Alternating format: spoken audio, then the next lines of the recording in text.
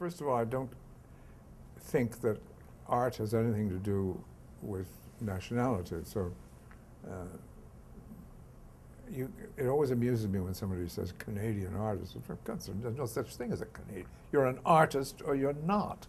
It has nothing to do with where you come from.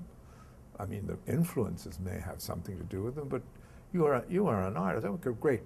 You say, oh my God, I've got to go and see Rachmaninoff play the piano. You know, he's Russian, you know. Who gives a shit? He's a great artist. And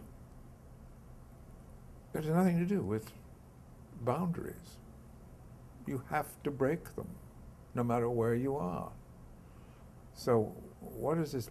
So I gave up thinking about it. I gave up worrying about that problem. In fact, I don't give a damn anymore. And if they want to close something after 3 weeks and it's a hit everywhere else, that's their problem. I'm sick and tired of it. If it's good and it's terrific, it should be accepted, no matter what nationality you belong to. Am I making that clear?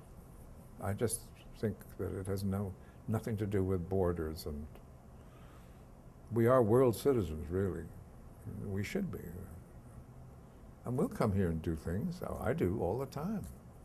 There is a certain adolescence to saying someone is a Canadian artist, or I'm a Ukrainian artist, or you know, I'm a Bavarian artist. There is an adolescence implied in that. Yeah. Whereas you say, if you actually grow up, then you're just an artist.